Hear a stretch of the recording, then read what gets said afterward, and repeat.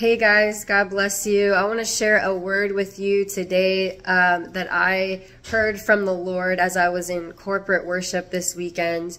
And oftentimes when, I believe this is probably true for you as well, but when you come into worship, a place of worship, both corporately or when we can find a moment to get alone with the Lord or worship Him, maybe in our car or in our closet, wherever, worship has a way of allowing the distractions and the swirling busyness and to-do lists and the worries that bombard our minds to lift. And that's what was happening in this moment in corporate worship. I was able, the distractions and the burdens that had been on my mind were starting to lift. And it's in those moments that I believe the Lord has more access to be able to show us what's on His heart when those distractions dissipate. And so in that time, I started to, as I felt led by the Spirit to intercede for the nations, and specifically the nation of the United States of America, as that is the nation that I live in, but also that I believe is under such attack, specifically in the area of freedom and specifically in the area of truth and righteousness. We see this coming against the nations of the earth, that those are threatened, those are endangered, you might say. But as I interceded for the nations and for the U.S., I heard the Lord say, freedom is my idea. Freedom comes from me, it originates in me, and it has always been my design for my people. And so I believe that the enemy wants to cloak himself in the voice of a religious spirit, in a religious way, especially in the churches, to say, you're just being a nationalist. You're choosing nationalism over your faith, and you're being, you have to be either a patriot or a Christian, but you can't be both, or whatever it is. And I believe the Lord just basically, destroyed that religious mindset and broke it into pieces, because this nation, the United States, was founded on people coming to be able to live in freedom to worship God, to worship Him without tyranny, without the heavy hand of religious taskmasters over them. And that is exactly what Christ came to set people free from. That is exactly, when you study the Old Testament, what the Lord had in mind when He told Abraham to go to a new land and He started the nation of Israel. His design was for His people to be set free from the tyranny of other nations, from the tyranny of worldly systems, and to have a land that they could worship Him freely. And the one way that they would worship Him freely is to live in intimacy with Him and agreement with His ways. That was the condition, if you might say, is living in agreement and intimacy with the Father and His design and the goodness of His design. When we do that, His design is for us to live in freedom. So it doesn't just apply to our inward situation. He wants freedom for us as His people in our inner world, in our inner life. But He designed freedom to also be manifested outwardly in the nations and in the cities and communities. And that's why the United States is so distinct, because it is a nation that was founded under the principle of freedom to worship God, freedom to live rightly before God and express our worship to Him without tyranny. And you can see that that is completely under attack. But I believe that having that foundation of knowing it's okay to be passionate about what this nation stood for when it was originated, and that is the heart of God to continue for this nation. Freedom is essential. And freedom, when you have a nation that's free, you can actually fight to defend those in other nations who don't have that same freedom.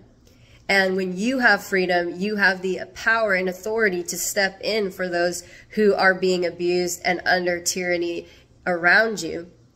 So freedom is essential, and freedom is from God. It originates from Him. It is something that He designed for His people.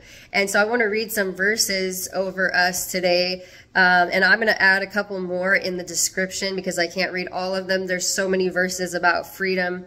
But just let this wash over you if you've come under the religious spirit, the religious lie that would say, you shouldn't care about having freedom in your nation. Just care about sharing the gospel. Well, in reality, freedom to share the gospel is something that is essential to this nation, and it allows us to go into other nations and share the gospel at a level that we can't even fathom. And so let's listen to what the Word of God says about freedom. It is for freedom Christ has set us free. Stand firm then, and do not let yourselves be burdened again by the yoke of slavery. Galatians 5:13, for you were called to freedom, brothers. Do not use your freedom as an opportunity for the flesh, but through love serve one another. 2 Corinthians 3:17, now the Lord is the Spirit, and where the Spirit of the Lord is, there is freedom.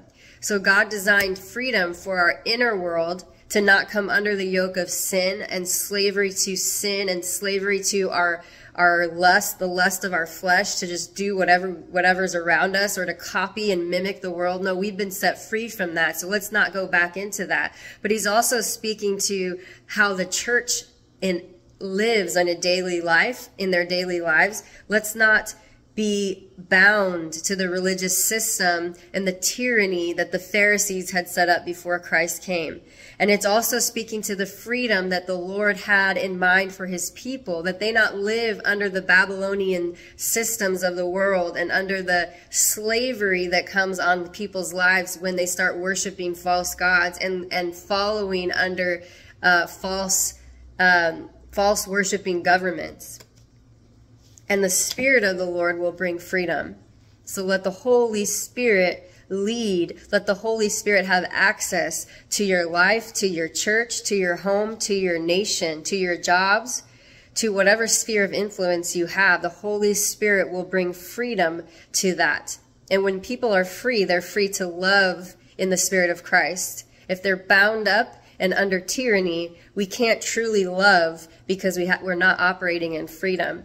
John 8:32 says, and you will know the truth, and the truth will set you free. And that is why when something tries to clamp down and steal freedom, that's the first thing that will go, is they will try to steal truth, remove truth from the equation, because truth enables freedom to come forth, just as the Word of God says. In Romans 8:21, it says that the creation itself will be set free from its bondage to corruption and obtain the freedom of the glory of the children of God. Even creation yearns for freedom, to be set free from the bondage of sin and tyranny and the egocentric systems of the world. Creation groans to have that same freedom that we as God's children yearn and groan for as well. It's built into our DNA to live in freedom, to worship God and walk with God in freedom. And lastly, Psalm 119:45 says, I will walk about in freedom, for I have sought out your precepts.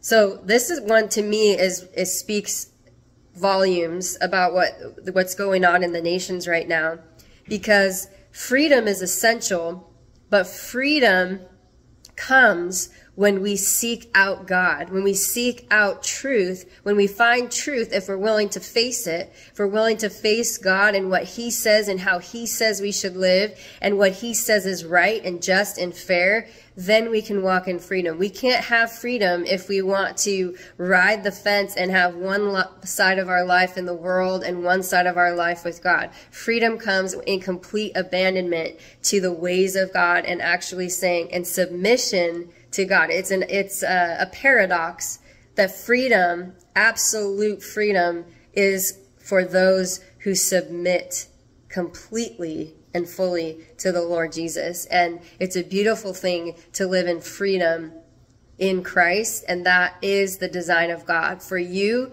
for your church, for your home, for your city, for your nation. And that is the will and design of God for this nation, the United States of America, as it was founded. And that's why he blessed it. And that's why the miracle of the Patriots winning the Revolutionary War against such a huge tyrannical system that was coming against them they won by the hand of God and the favor of God, because they were seeking something that God himself designed. And so the favor was on it. So I just want to bless you to keep believing that that is the heart of God for this nation, and it is the heart of God for his people. And that is how the gospel and how the beauty of Christ moves into the earth, when freedom is allowed to push it forth. So keep praying and keep believing. God is bringing freedom.